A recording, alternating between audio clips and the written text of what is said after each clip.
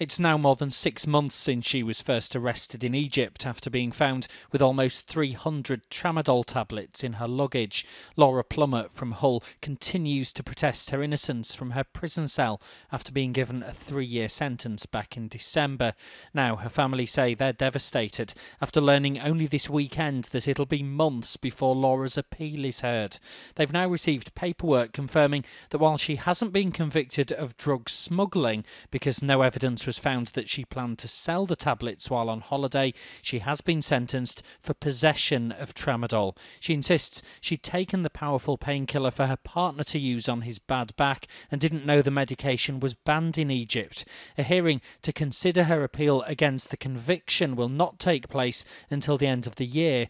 It's been submitted on the grounds that Laura couldn't have known the tablets were illegal because of a lack of information online and at the Egyptian airport she'd flown into. Laura's family had hoped the case would be reconsidered much sooner and are doing what they can to get things dealt with more quickly. I think that there's a good chance that the British Embassy in Egypt will be able to persuade the Egyptian authorities to accelerate her case.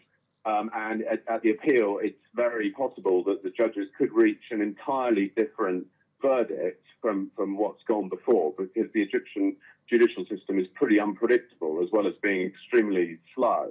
More than 113,000 people have now signed a petition calling for Laura to be freed. Her family continue to make regular visits to Egypt, but have been advised by the Foreign Office not to make any public statements for fear of antagonising the Egyptian authorities. The Foreign Office says it's still working to support Laura and her family. Laura herself remains desperate to come home. James Webster, ITV News.